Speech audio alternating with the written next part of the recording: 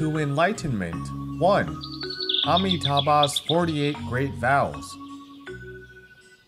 Purifying the mind to save the earth and beyond. The purpose of the Buddha's teaching.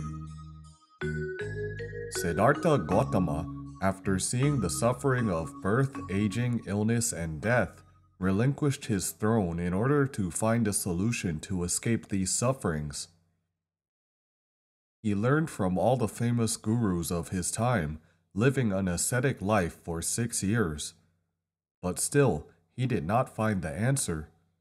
So he went to the Ganges River to explore by himself. During deep meditation into samadhi, he was enlightened. After enlightenment, the first words he uttered were, "What a wonder! What a wonder! All beings have the same wisdom, virtues, and laksana as Tathagata, but they cannot prove and attain them due to their delusion and attachment."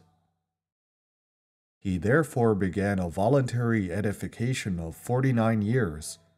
He began from assisting all beings to eradicate evilness and practice goodness, leading to the final goal of his edification, helping all beings transcend the suffering sea of birth and death. Master Shandao, the second patriarch in Chinese Pure Land school, said, "The sole reason that a Tathagata comes to a world is to exclusively proclaim the fundamental sea of Amitabha's vows." We can conclude that Shakyamuni Buddha's 49 years teaching is to tell us about transcending reincarnation with the Pure Land method, Amitabha's 48 vows. The core of his 49 years teaching is the Pure Land method.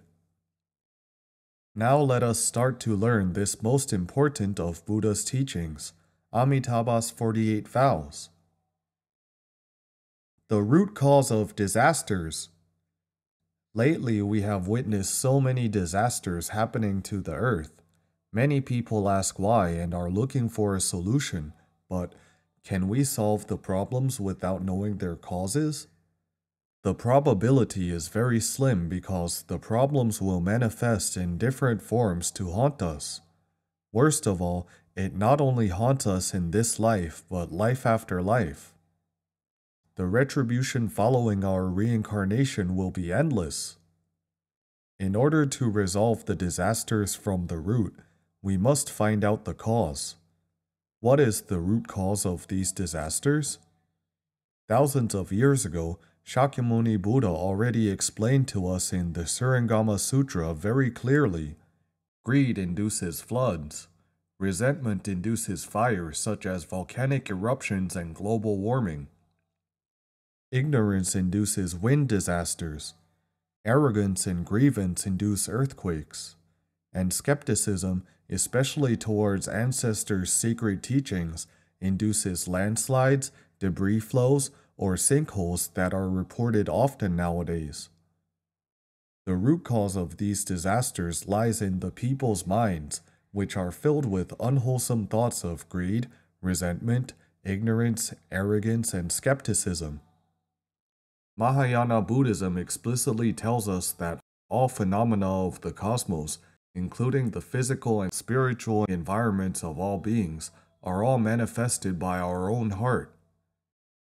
As elaborated in the Avatamsaka Sutra, all phenomena are simply manifested by the heart and altered by consciousness.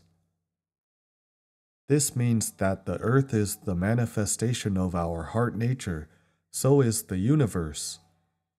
All manifestations, good and bad, are of our own making and thus entirely our own responsibility.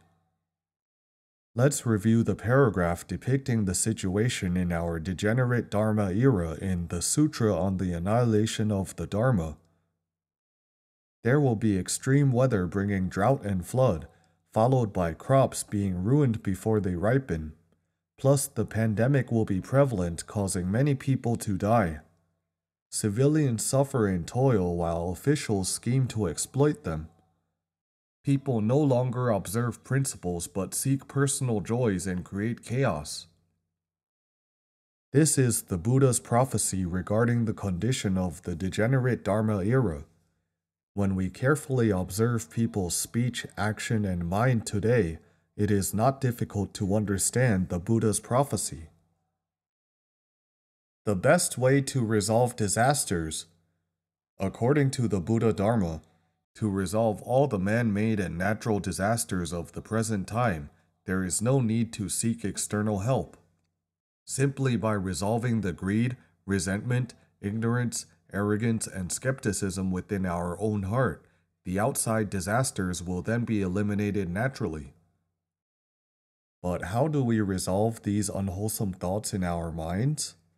There is no better way than reciting Amitabha. Because Amitabha remembrance is a pure thought, the purest among all good thoughts. As a saying goes, only in remembrance of a Buddha can we eliminate our past karma, and with utmost sincerity a mortal's heart can then be naturally transformed. When we keep Buddha in our mind, we will bring about a pure land in our environment. This is especially so when we use a sincere, respectful, pure, impartial, and compassionate heart to recite Amitabha. This kind of recitation will then resonate with Buddha's realm.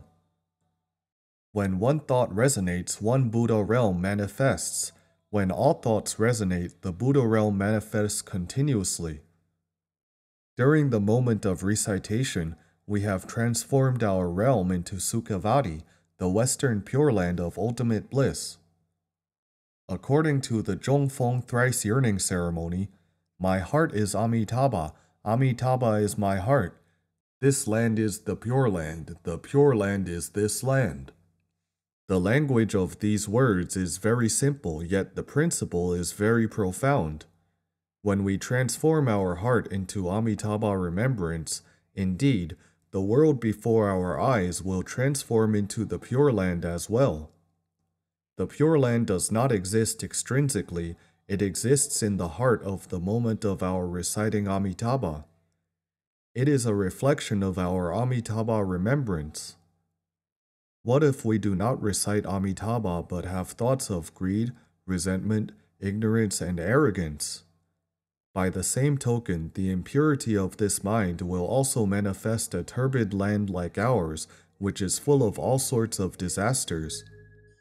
Therefore, the best way to resolve disasters and protect the world is to recite Amitabha. Why? Please stay tuned to find the answer. See you soon.